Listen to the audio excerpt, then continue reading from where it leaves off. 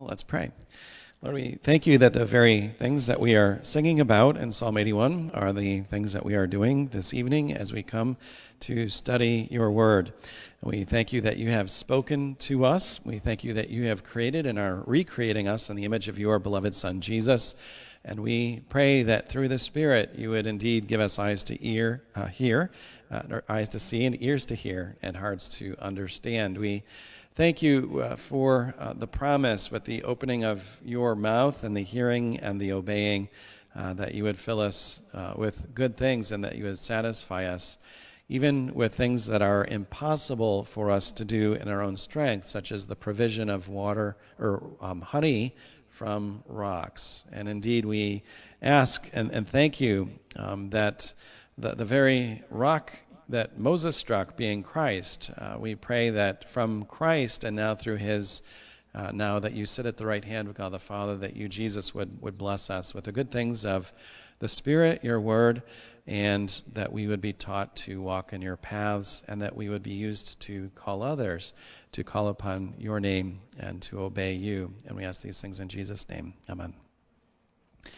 Well, this evening, what I'd like to do as we continue our study of the book of Isaiah is some more application of the sermon from this past Lord's Day, where we have been looking at the depravity, the fall of Israel, God's son in the Old Covenant. But in Isaiah, that's followed by great promises of hope and salvation. And we began to look at Isaiah chapter 2, and the promise of salvation in the last days, the days in which we now live, where Isaiah says in chapter 2, beginning in a similar way as chapter 1, the word which Isaiah the son of Amos saw concerning Judah and Jerusalem. Now it will come about that in the last days the mountain of the house of the Lord will be established as the chief of the mountains, and will be raised above the hills, and all the nations will stream to it. And many peoples will come and say, "Come, let us go up to the mountain of the Lord, to the house of the God of Jacob, that he may teach us concerning his ways, and that we may walk in his paths.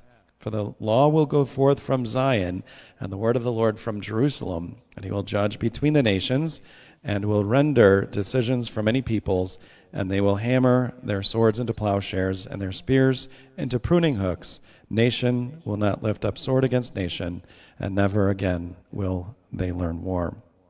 So are there any comments or questions about this sermon? I'll be applying this more to church attendance tonight, going up to the house of the Lord in the New Covenant. This is one of the ways in which the New Covenant is better. We don't go to the earthly Jerusalem, we go to the heavenly Jerusalem, the very Mount Zion itself, where our prophet and our priest and our king now is. So the kings in Isaiah's day, they ruled from earthly Jerusalem, awaiting the kingship, the birth of David's greater son, Jesus. Now we live in the age in which David's greater son, Jesus, has overcome. He was lifted up, and he is drawing all men to himself. And worship in the new covenant, and we'll be looking again at this, it is a worship in heaven itself.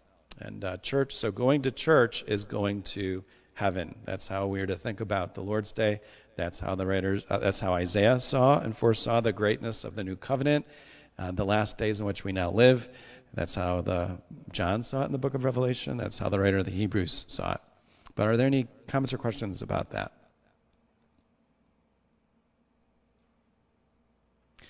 All right. Well, let's start with a state of the church. This comes from Barna, and Barna is noted from 1993 to 2020. A sharp decrease in, and this is for the United States, in church attendance. Excuse me. You can see here, basically, you had a little bit less than half of U.S. adults attending church weekly back in 1993. And today, it's bordering around 29 to 30%. And they said, it looks like the trend is not going away. In fact, the trend is accelerating. Another graph from Barna also looks at weekly church attendance based on age groups. And so you can see like Gen Z and millennial and boomer and elder Basically, the older group, the elders, those who were born before 1946, they are currently making up 37% of church attendance in the United States in 2020. They made up over 50% back in 2003. You can see then that after the elders, you have under them, I think it's the boomers in yellow. Let me see if I can help you see this a little bit more clearly. So the boomers would be the yellow line here. So they were about 45%, and then nowadays it's down to 37%. And then as you get to the Gen X and the millennials, you can see that that's decreasing. And again, this is accelerating, and as the older generation goes to be with the Lord, the weekly attendance is going to continue to drop even more. So that's kind of where we're at as we think about what Isaiah foresaw in the last days. And you can also see that this is true by gender. And Barna points out that the data indicate that women are no more likely to be actively churched in 2020 than men. So there used to be a disparity. The South Sudan, there is a great disparity. But in the United States, it's pretty much equal. So it's not, I think before women, and you can see here that women were attending more frequently than men, but that's pretty much evened out, and that's where we're at. All right, so that's a little bit where we're at in church attendance, or as we'll be looking at heaven going, but are there any comments or questions about where things are heading in our nation?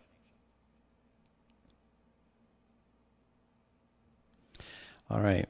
So the next question would be for you. What are some reasons Christians are attending church less often or not at all?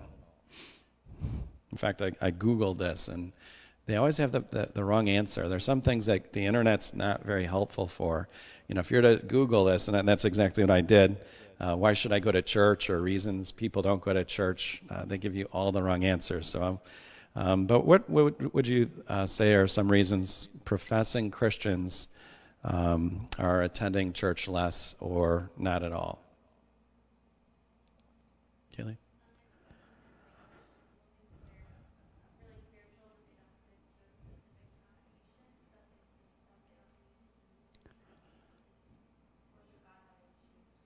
Okay. So some Christians are super spiritual. They know more than those who go to churches with doctrinal views or denominations. So they don't need church. Good. John?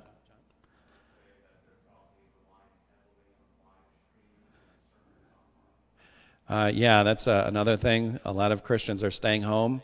And I don't think when COVID goes away, this is going to go away, but maybe, hopefully I'll be proved wrong. But a lot of people are relying on just attending church at home through live streaming and through technology. Good. Any other reasons people are not professing Christians? I'm sure you must know some.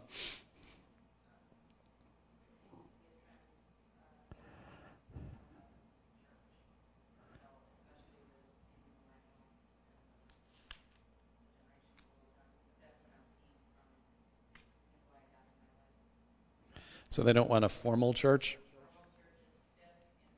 Stiff, judgmental, hurtful. I've been hurt. They just want to be with Jesus. Okay? All right. Yeah, there's a comment when people have been hurt by church and therefore they're not going to go anymore. Isaiah was hurt by the church too. Dad?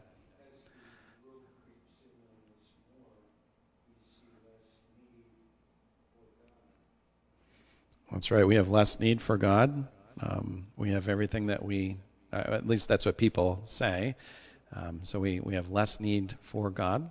Yeah. John? Yeah, it's employers are not really open to people taking the Lord's Day off, or Christians don't really care. Maybe that's a way out for them, saying, oh, I get it to get out of church because now I have a good excuse, and I might even make a little bit more money if I work on Sundays. Good. Any other reasons Christians are attending church less? Yeah, they don't understand the importance, bad theology. I really couldn't find too many good reasons, biblical reasons that were given when I Googled it. Not that I rely on Google as my final answer, but there's a lot of bad theology out there about why we go to church. Any other? These are pretty good. I think a few others, just to put the list here, also for those who are joining us online and are unable to be with us physically. And these are, again, things I found other people saying. I don't need to go to church. My church is nature. I meet with God when I walk on the beach, fish, or sit in my tree stand. There's, I think, as Kaylee mentioned, a lot of bad theology about the church. A lot of pastors and teachers give the wrong answers why you go to church. Christians have been taught to think like consumers. What does the church have to offer me? Often there is little or no visible direct benefit. And, of course, we've been taught to walk by sight and not by faith. So a lot of Christians go to church like they go to Burger King, and they want it their way. And so the church has actually been doing just that and giving it people's way. But that's not what church is. It's not what do I get out of this. It's giving God what is due to him. And of course, sometimes if from a consumer mentality, why would I go to church if I have to give other things like a tithe? Another reason, churches have focused for many years on things like entertainment. And to be honest, there's better entertainment options elsewhere, including online. So we have, and I think Kaylee mentioned this, more of a self-directed spirituality. I can do this on my own. That's part of just the individualism of the United States. Employers, as I think John mentioned, are making it more difficult or more easy for Christians to have an excuse why they don't go to church. And of course, even if you were a Christian and told your employer, I can't work on the Lord's Day, your employer is going to know 20 counterexamples of Christians who have no problem doing that. So you're already in the minority, not just as a Christian, but as a Christian who wants to set aside the Lord's Day. There's peer pressure. Years ago, it was easier to attend church when everyone else was doing it. Now it's quite the opposite. You'll miss out on other opportunities, like kids' activities. There are a lot of kids' activities.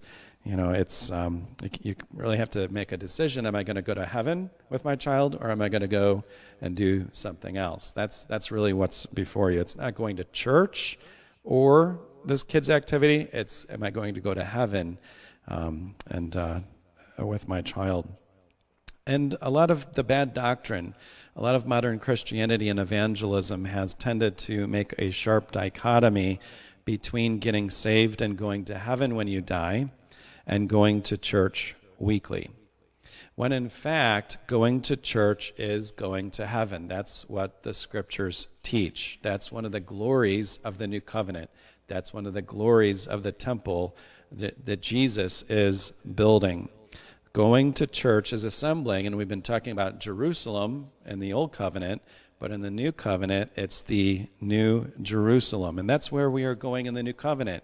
So the New Covenant is superior because in the Old Jerusalem, there is no temple anymore.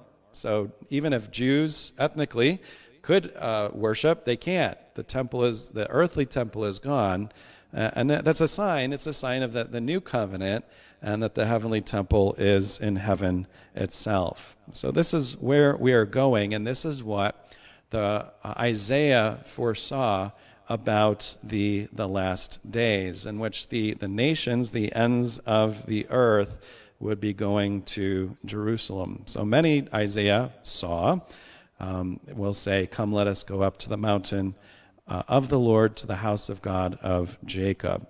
And we noted that this is what the writer to the Hebrews, who has much to say about persevering, there yet remains a Sabbath keeping for the people of God in Hebrews chapter 4.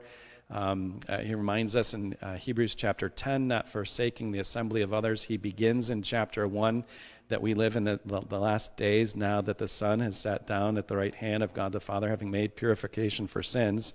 This is the age in which we live. And he says in chapter 12, but you have come to Mount Zion. So this is where we come on the Lord's Day. So remember, when Hebrews was written, my understanding is that you had Jewish Christians who were thinking about going back to the earthly Jerusalem and the temple, because my understanding is it was still standing. What the writer to the Hebrews is saying, we live by faith. That's the whole chapter of faith, Hebrews 11. We walk by faith and not by sight. And it's by faith that we come, and we understand that we come in the new covenant to Mount Zion. We come to the city of the living God, the heavenly Jerusalem, to myriads of angels, to the general assembly and church of the firstborn who are enrolled in heaven, and to God, the judge of all, and to the spirits of the righteous made perfect, and to Jesus, the mediator of a new covenant, and to the sprinkled blood which speaks better than the blood of Abel. So as we think about church attendance, it's not really about attending something like you attend school or anything like that. You attend a lot of things in life. It's going to heaven. That is what is happening when the church worships in spirit and truth and assembles on the Lord's Day to worship the triune God. So this is how we need to think about waking up on the Lord's Day morning. I am going to heaven. There's a now and a not yet. It's by faith that we see these things. This is the whole pilgrimage of our life.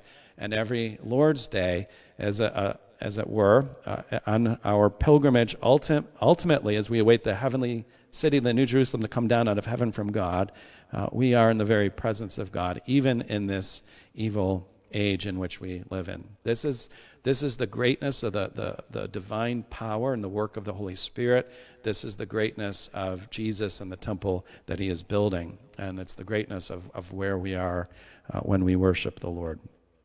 Any comments or questions about this idea or the biblical teaching here that going to church is going to heaven?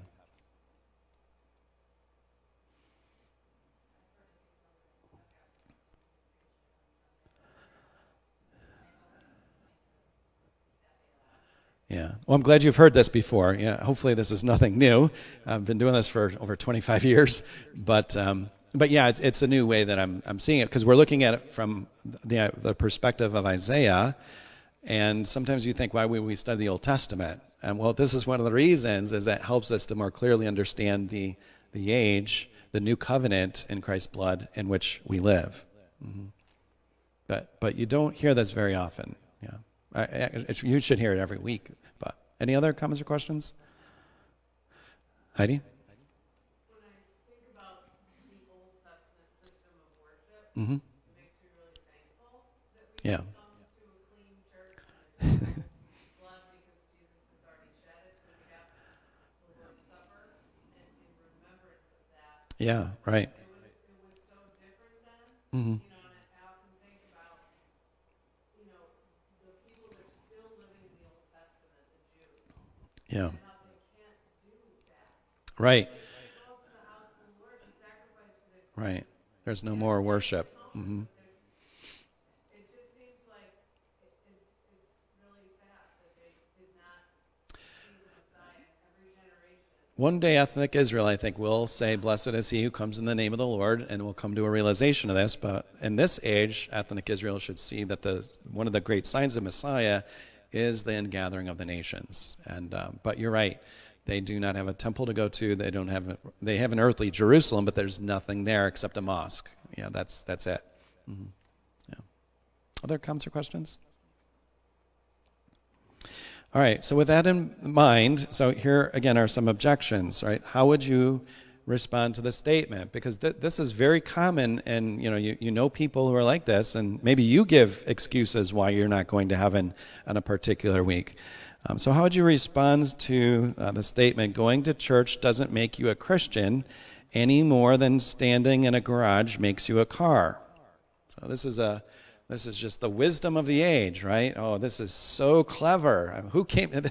This must be a Solomonic person who's giving us such wisdom. But how would you answer this kind of objection to the importance of going to church? John.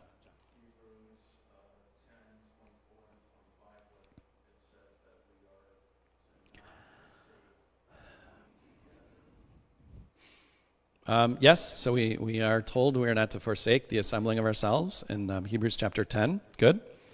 Any other ways you might answer this?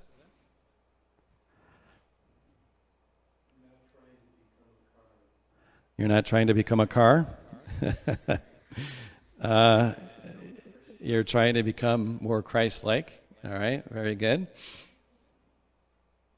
Any other answers? So here's a couple other things to think about. It's true that going to church doesn't make you a Christian, but Christians don't have to wait until they die to go to heaven. I think that's what most people are thinking. I just have to wait till I die. What Christian doesn't want to go to heaven? The Bible teaches that where we are on the Lord's Day is one of the excellencies of the new covenant. So it's again, it doesn't make you a Christian, but aren't Christians going to heaven? Yes. And if Christians are going to heaven, why aren't you going to heaven? That's the big question. And I think a lot of people will say the reason I don't go to church or to heaven, and that's really how Christians need to think, because people think they have something better to do. And the only reason they're going to go to heaven after they die is because they have nowhere else better to go. But as long as you give a Christian somewhere more interesting and exciting to go while they're alive in this evil age, they'll take it. They'll be tempted by it. They'll consider it. They'll weigh it. Well, let's see what the options are. But after you die, you have no other options. And I think a lot of Christians are thinking that way. It's a completely unbiblical way of thinking. How would you respond to this statement? And again, I'm taking these right from the internet.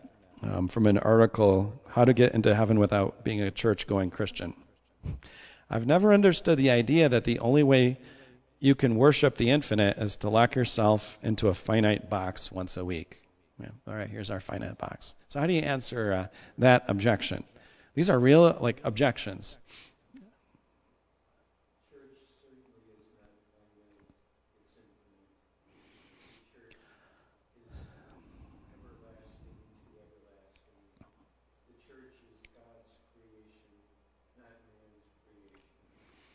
Okay, right? So that's looking at the church as being a building instead of the people who are assembled and gathered. It's not a building. You really could have church outside, and meet and assemble. Good. Any other? John?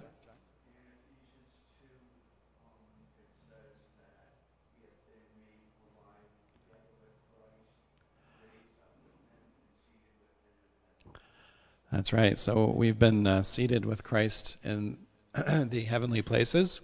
Any others? Anything?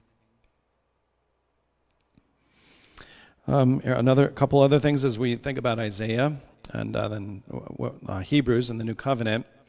God the Holy Spirit is infinite and eternal. He enables us to go to heaven when we assemble on the Lord's Day. So worship in spirit and truth as Jesus taught the Samaritan woman. So Isaiah 2, Isaiah foresaw that in the last days many people will say, "Come, let us go up to the mountain of the Lord."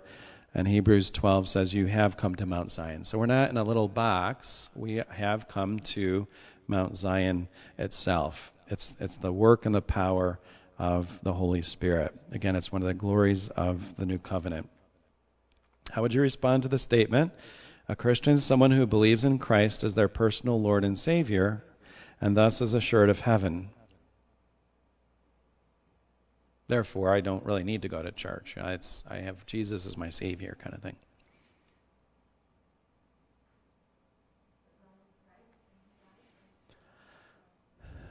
It's the body and the bride of the Lord Jesus Christ, whom he died for. Good. Anything else? Yeah, you're missing out on a lot of the benefits of being a Christian, the benefits of the means of grace and growth in grace. Absolutely. Any other answers that you might give to this kind of objection?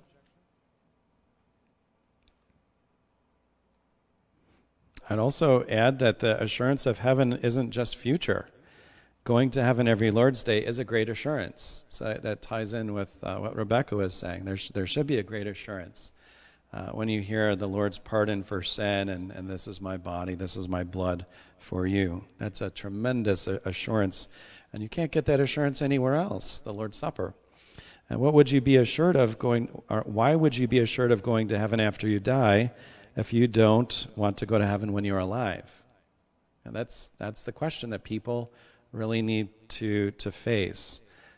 So people always talk about this assurance and this love for Jesus, and I can't wait to get to heaven, but I have other things to do now. Let's see. How would you respond to the statement? For a long time, the church has turned their noses up at Christians who don't attend church. And that's not what I'm doing. I'm encouraging them to serve the Lord, but you can judge me if you want anyway. I will be judged by another, but how would you respond to this? My nose may be turned up because my eyes are following in heaven where Christ is reigning in you. All right, so our noses are turned up for you because we're looking up to the Lord. All right, any other answers?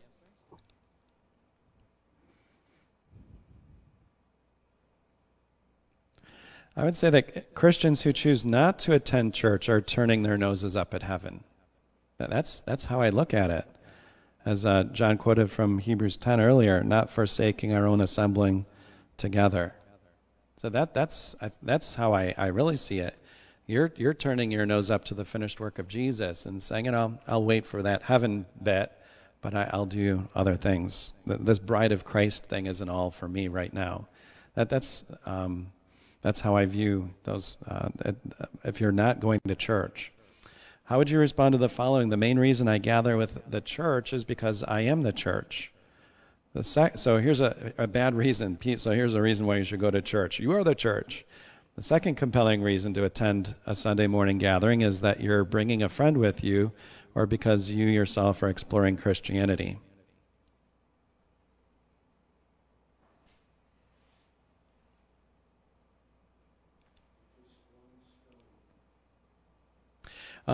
True, we are just one stone, a living stone, being built together. Ephesians 2, good. Any others?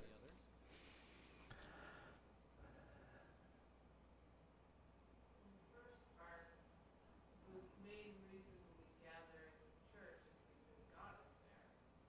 It's not because I'm the church, we're the bride of Christ. Right, So yeah. when you put the word I in there. I am the church. Right. Yeah, so you're the head of the church. You're a part of the body of the church, like was mentioned, the living stone, but you're not the head. Any other ways you might think about that? What is the definition of church, by the way? Do you know? It's the Greek word ekklesia. And so this misses the meaning of what church is. It's the assembly, it's the congregation. That's what the church is. So you can't say, I am the church. I am the assembly. I am the congregation. No, it's the gathering out of the elect from the four corners of the earth to worship in spirit and truth. And all of life is a pilgrimage, and we arrive every Lord's Day in anticipation of the day when we will finally enter into God's rest. So it's a foretaste of what will come. It's one of those things we talked about, the great assurance of going to church. The very fact that you're in the church on the Lord's Day, you don't see a better picture on earth of those who will be in the eternal city than what you see every Lord's Day. So what you see every Lord's... Now, I'm not talking to those who are providentially hindered or cannot make it. That's the proper use of technology. So I'm not addressing those whose hearts are in the highways to Zion, even though they're not able to travel and congregate with God's people. So I'm not addressing that. I'm addressing those who are making these kinds of statements that I don't need the church. God will not be waiting at the pearly gates with a clipboard putting check marks next to names that have exceptional church attendance. Yeah, that's right. I preach that every week. Yeah. Mm-hmm. So how do you respond to this?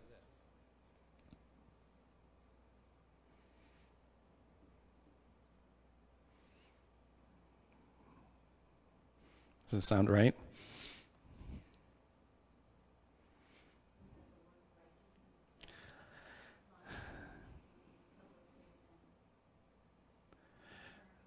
Yeah, it's this idea of a works righteousness. I'm talking about going to heaven where your love is. Loving God isn't a works righteousness. It's the work of the Holy Spirit. How do people usually think of the pearly gates? Yeah, that's right. Peter's usually at the pearly gates. Not sure where that comes from. Does anyone know the history of that? That's I don't even know where that came from. But you're right. Peter's usually there, but not on the Lord's Day. It's God that's there, right? But he is one of the 12 gates, right? So John does see that on the Lord's Day. Mm-hmm.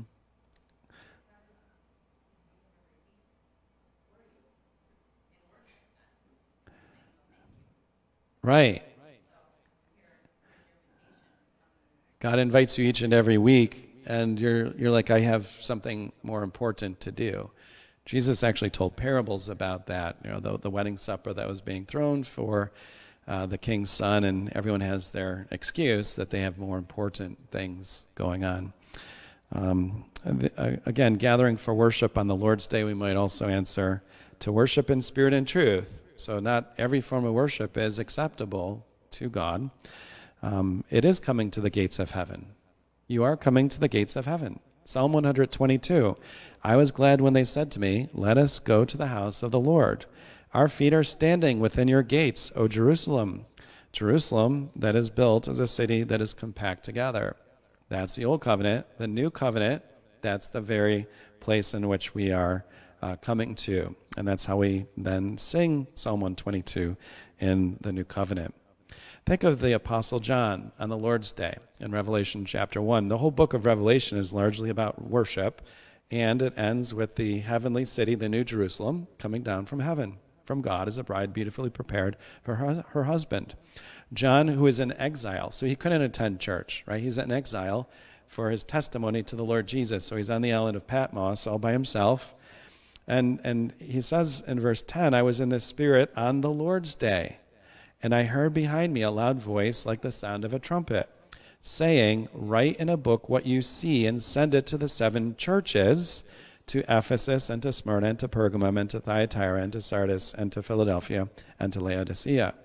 So we could continue to follow this out, but John sees where the church is at on the Lord's Day. So that John can't be with the church at that point when he's exiled, but God through God the Holy Spirit takes him, and he sees by vision the reality. What we see by faith, John sees by the sight of the Holy Spirit. That's one of the beauties of the book of Revelation. It's a book of worship. And what he sees in Revelation chapter 5, he sees that on the Lord's Day, the assembly of all of creation and all of heaven and earth, and giving the triune God his worship. Then I looked and I heard the voice of many angels around the throne, and the living creatures and the elders, and the number of them was myriads of myriads and thousands of thousands, saying with a loud voice, worthy is the Lamb that was slain to receive power and riches and wisdom and might and honor and glory and blessing. And every created thing which is in heaven and on the earth and under the earth and on the sea and all things in them I heard saying, to him who sits on the throne and to the Lamb be blessing and honor and glory and dominion forever and ever. And the 4 living creatures kept saying, Amen. And the elders fell down and worshipped. So that's another way. John sees what we've been talking about in Isaiah and Hebrews. This is what John sees in the book of Revelation, is an encouragement for us to persevere, not to give in to the world of flesh and the devil, the mark of the beast, Revelation 13, which has to do with worship, but to continue to persevere, to bear testimony to Jesus like John was doing. That's why he was in exile. And he sees the church. And he sees the church militant, but also he sees the church triumphant, those who are overcomers. We haven't yet overcome, but it's written. The Revelation is written to help us to overcome. And one of the great ways of overcoming is seeing the reality of what is happening in the world and what happens each and every Lord's Day when we gather to worship in spirit and truth. So again, John 4, spirit and truth, Samaritan woman, and he sees these things now in the book of Revelation. Any comments or questions?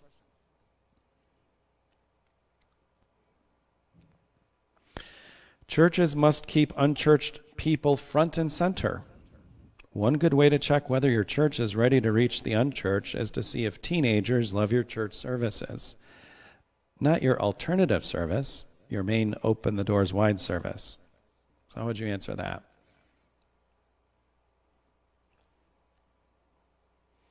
If you go back to the 19th century and a little after that, maybe early 20th, this was one of the main reasons for Protestant and Reformed churches bringing in instruments. And for all the other entertainment too. So how would you answer this? You got to keep your unchurched people and teenagers front and center. John?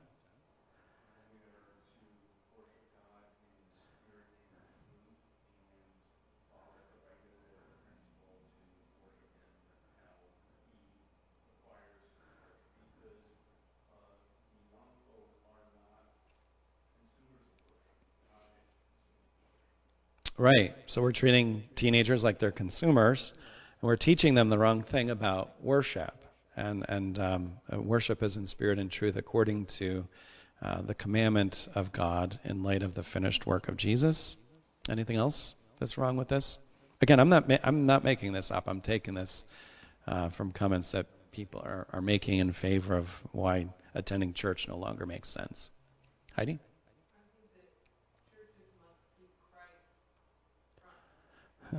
Yeah, isn't that so obvious? In Revelation 5, was it the teenagers and the unchurched who were front and center? No. And in fact, it's a warning that those who are outside the gates need to come in, right? And that's how the book of Revelation ends. The Spirit and the bride say, come. But front and center of the Lord's Day worship aren't the unchurched, it's not the non-Christian, it's the triune God. So it's a complete wrong understanding of what worship is and how we are to worship, as we just read from Revelation chapter 5.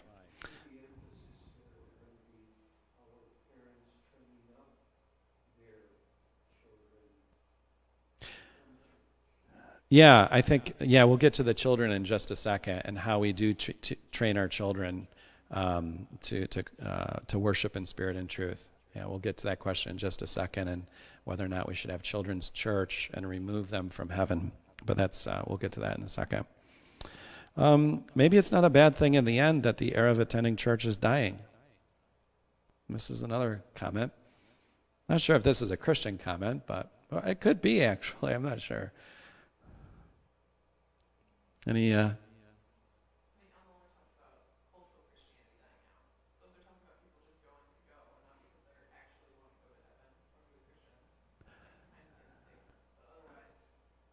Right. Yeah, a true Christian should want to be with the people of God. Yes, cultural Christianity is dying out. So those numbers I gave at the beginning, it's probably a reflection of really what was already there. Any other? God will always preserve a remnant. That happened in Isaiah's day.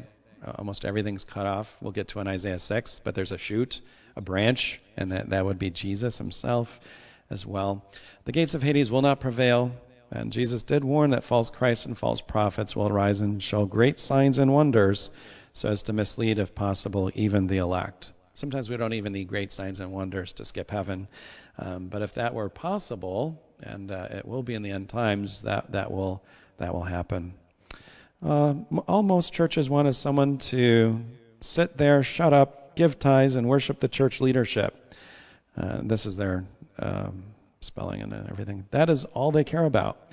They don't make people feel included or part of anything bigger. Total waste of time going.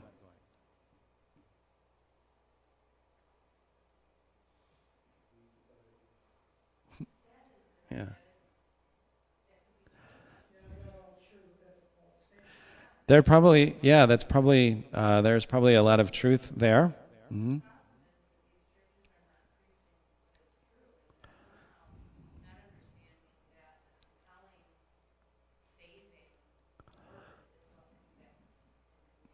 Right, right.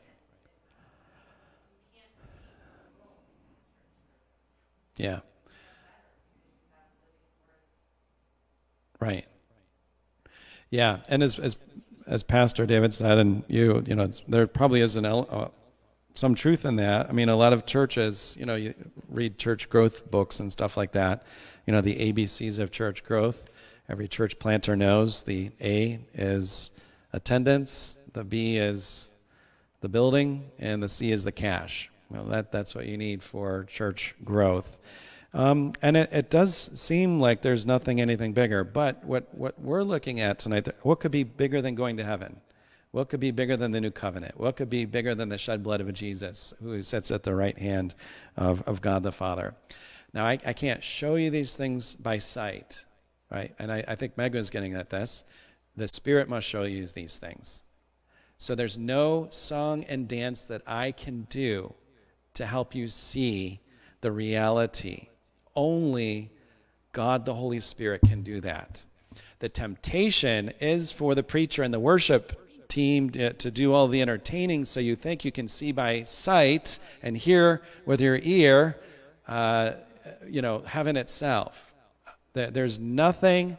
I mean, I can preach the word, right? But it's the work of the Holy Spirit. So the Spirit uses the word, but it's not my song and dance. It has to be the supernatural work of God. I think John mentioned Ephesians 2. You know, we're dead in our transgressions and sins. It must be the Spirit of God who opens our eyes to these things. But there is nothing I can humanly do, or nobody on earth can humanly do. No choir, no instrument, no building or campuses, no cathedral, whatever it is. It must be the sovereign work of God, the Holy Spirit. Salvation is of the Lord. Being able to see these things by faith it can only come through the blessing of the Spirit. It is everything in Christianity is supernatural, right? From start to finish. And that's where it's at. It is much bigger, but I can't. You must pray and ask that the very things that you're hearing with your head, you need to speak to your heart. I can't speak to your heart. The Holy Spirit is the one who speaks to the heart and convicts, dividing soul and spirit, joints and marrow, judging the thoughts and the attitudes of the heart. I can't do that. It's the Spirit of God alone. He uses weak vessels. He uses, of course, the Word of God, which is living and active, as Megan mentioned. But we don't have any other tools. What you end up doing is you're manipulating people if you are going outside the supernatural work of the Spirit. And by God's grace, I pray that I would never, ever be manipulating other people. So if you find it boring, I pray it's, I'm boring. I think, yeah, the Apostle Paul seems to have been a little bit boring if, people fell out of windows and died. He could raise them, I couldn't, all right? So I'm going to try to help you out. I'm not going to keep you here till midnight. But it has to be the work of the Spirit. Aaron, my comment on that, because we're a perfect church for this one, because we're next to Goerner. We are just a quiet, Rosen-chosen kind of church. But just the way everybody's training their kids or any adult coming to church, you don't just sit there. If they're singing the song, we're supposed to be singing. Mm-hmm. You're supposed to be, if it's a 2-year-old, at least hold the psalter. Yeah. All that when you're training your kids. Right. And when they're praying, you're to be praying with them, even though we're not gabbing away and doing all other things. Mm-hmm. Mm-hmm. So it's all part of Everyone's participating. Yeah. Yep. And you're training your others to participate. Not just children. Adults need to be trained as well. And if somebody's up there doing the prayer that way, Mm-hmm. they're expecting that everybody here is concentrating, praying, and sincerely. Mm-hmm. Mm-hmm. Yeah, we're doing that as the body of Christ. And it is an amazing thing. Like when you sing, God can hear you. That's an amazing, and when God speaks, that I can hear Him. It is supernatural. All right, the Bible clearly says that salvation is by grace through faith. Going to church doesn't save us. Hopefully you guys are getting better at this. How do you answer this, John? This is slide 33. Mm-hmm. Yeah, I had a hard time naming the slides. There's so many tonight. I had to do something different. Yes, that's right. We are saved to this. So this is a half-truth, but sometimes half-truths, like water with half filled with poison, is still very deadly. One of the purposes of our salvation is to go to heaven, and why would the saved choose to go anywhere else besides heaven on the Lord's day?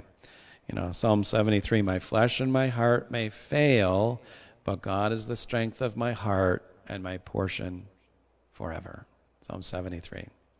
So whom have I in heaven but you? Earth has nothing I desire besides you. Right? I hope so. I know I struggle with that. That's the flesh. But that's the struggle that we are in. Oh, God gave us the Holy Spirit as a guarantee that we are saved. He is the living and indwelling proof that we belong to God, have been taken away from Satan, and are being sanctified until we go home. Through the Spirit, we are able to live holy lives in this world. The church doesn't do any of that. Okay.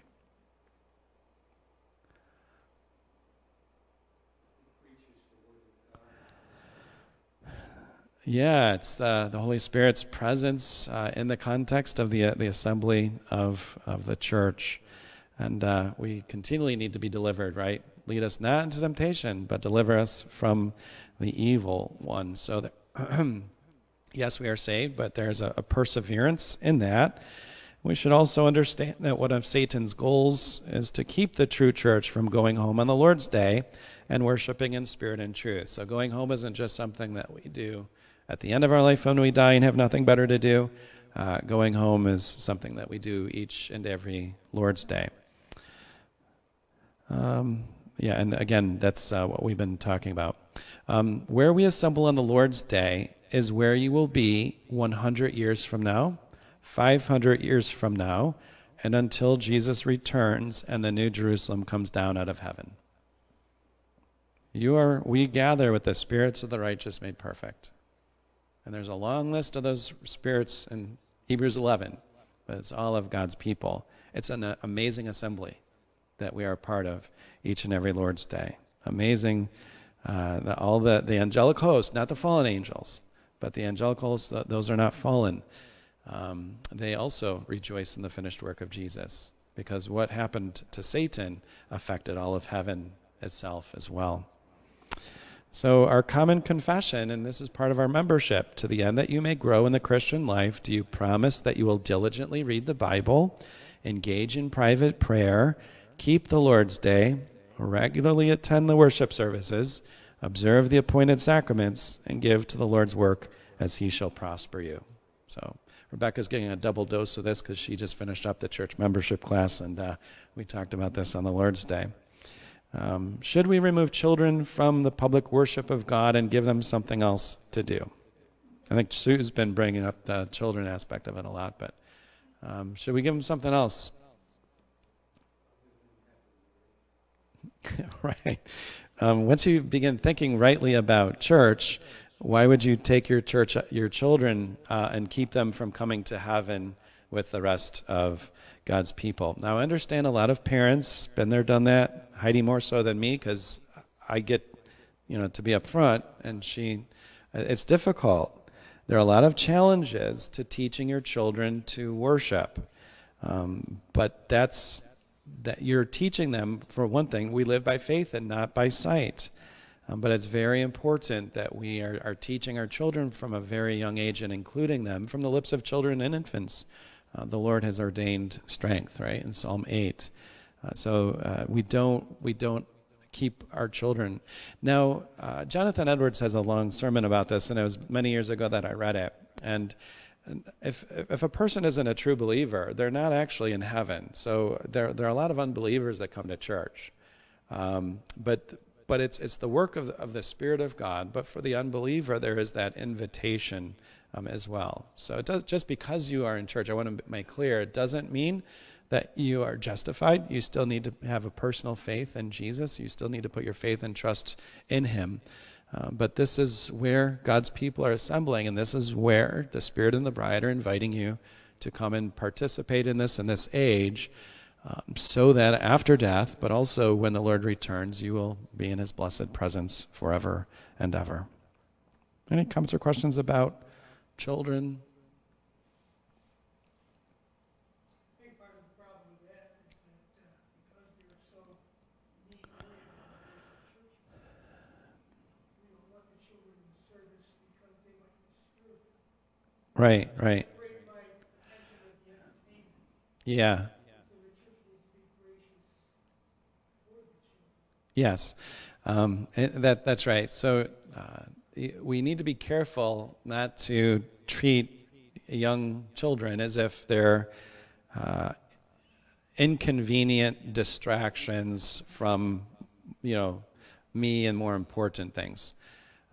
We still live on the earth. In heaven, there won't be those distractions, right? So we need to wait until our spirits are perfected in holiness and we appear before the presence of Jesus. But yeah, there will be distractions, but some of those distractions remind us of important things. And when you do hear, and we should pray for many little, young children, but it is a reminder that God has ordained strength and praise through little ones, and we must be like little ones in order to enter the kingdom of God. So we should rejoice. The Psalms that we sing, Psalm 131, like a weaned child, trusting in the Lord. So there's so much to learn from children, like we learn from one another. And so yes, we should be very thankful. A couple last things as we come to the end of our time. And John mentioned this at the beginning. What are some of the dangers and blessings of live streaming church services to a larger audience? What are some of the dangers?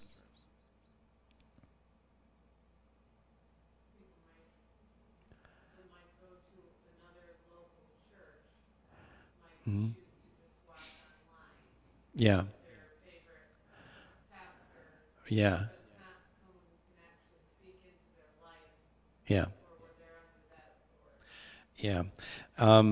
So this is one of the problems, right? Because I'll never be a great preacher like John MacArthur or something like that, and people might say, "Well, I can listen to John MacArthur, and I can kind of cut the jump to the top." So that is one of the dangers, and I think, and I really think that even though some ministers are more gifted in expositing and reaching people than others, they need to make it clear they are no substitute for the local church. And I'm only a servant. I won't judge another's, the servant of another. But who am I to think that I am the pastor of North America and I'm reaching everyone, and that what I am preaching is a good substitute for what you could have? And sometimes I'm critical, but I'm gonna give credit where credit is due. Our neighbor is Roman Catholic, and because of COVID, she began attending online, and she found a priest, I think in Long Island, and she just loves this guy's preaching, loves him. I think she stopped going locally across the street, right? This guy's so great. So I think she wrote to him and said that, and he said, "You need to stop. You need to go to your local church." And I was like, "Yep, he's got that right. You really do."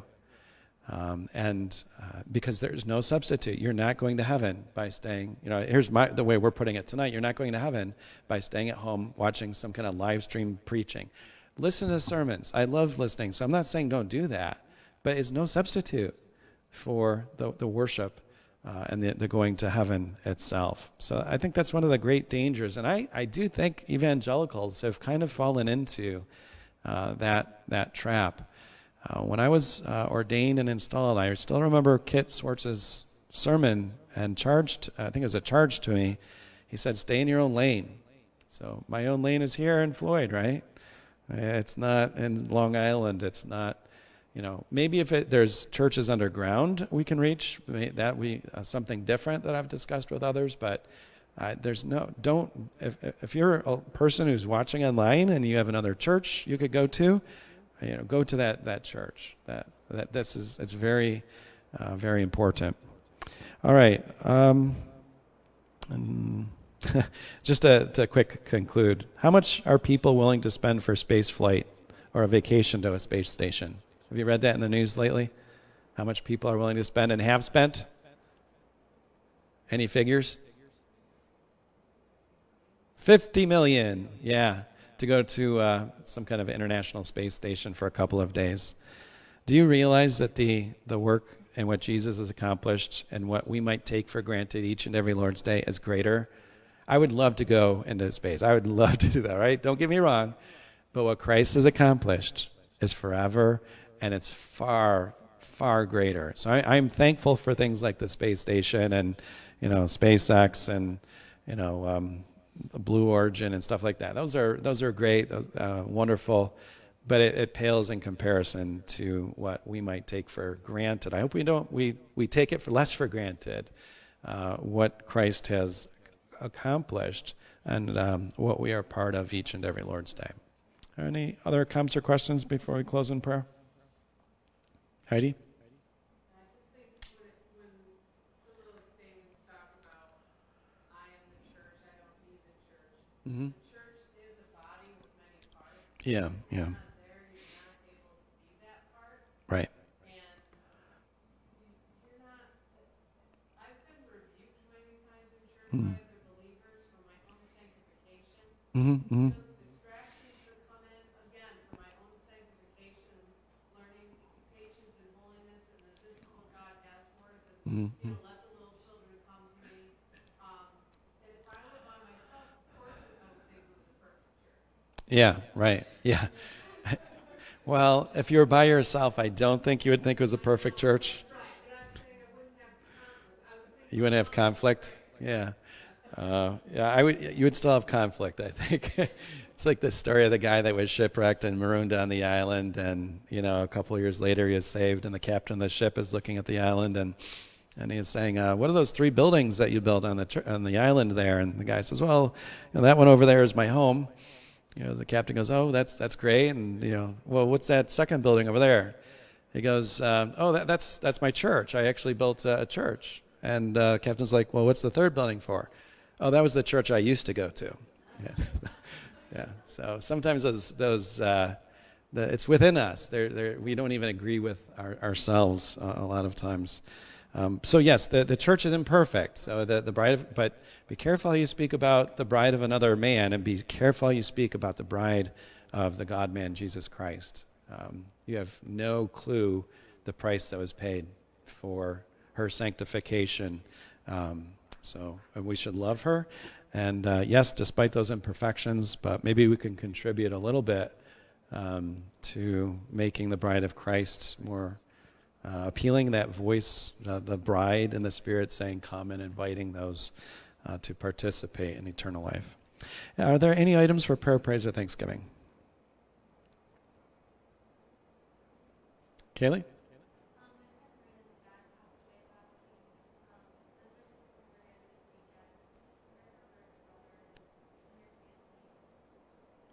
Maria?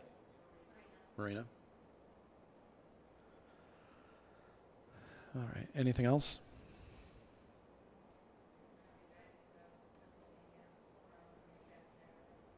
Okay. Travel to Pennsylvania. Also travel tonight with the rain outside. Anything else? Jen?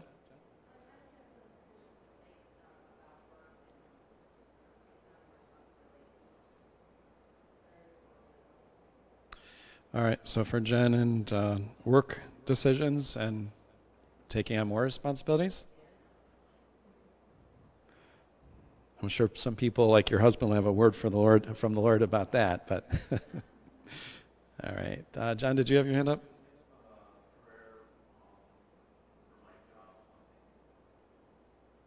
All right, John, and job hunting. Anything else? Heidi? Church or Ben and Tava as they prepare to go to South Sudan, not exactly knowing what to expect. They would be prepared in every way. Ben is still fundraising, so just that the Lord would provide. Okay. All right, well, let's pray. Lord, we do thank you for another day of life that you have given to us. We thank you for the opportunity to continue to make application of Isaiah's prophecy, the fulfillment of it, and the age in which we now live. And I pray that you would, through your word and spirit, impress these things not only upon our minds and our memories, but on our hearts, and that they would become a part of us in our loving you with all of our heart, mind, soul, and strength, and loving our neighbor as ourselves. We do pray for Marina, and we pray for her household and her family as they mourn the passing of her dad, and we pray for the comfort of the gospel. And we do thank you that at the very heart of the gospel is death and resurrection and the hope of glory. And we pray that in this veil of tears and as we mourn with those who mourn, we thank you that it is not as the world mourns. And I pray that her family would come to know that if they don't already know it. Pray for those who will be traveling this evening and this coming weekend, for Chris and Megan as they go to Pennsylvania, for those who travel to heaven each and every Lord's Day. We do pray that you would guard our coming in and our going out, both body and soul. We pray for Jen and the decisions that she has coming up about work. Give her wisdom about responsibilities and boundaries, and help her to know what things that she does need to take up and what things that she needs to put down. And pray that you would bless the counselors as well, and those who encourage her in this. We pray also for John, and that you would provide work for him. And as we also think about preparation and provision for Ben and Tava going to South Sudan, and we thank you again, as we've been singing in Psalm 81, that you are a God who does provide even honey from rocks. And we do pray that you would indeed do that for John, for Ben, and for Tava, and also for the rest of our prayer requests and those burdens that we have that are only known to you. And we ask these things in Jesus' name. Amen.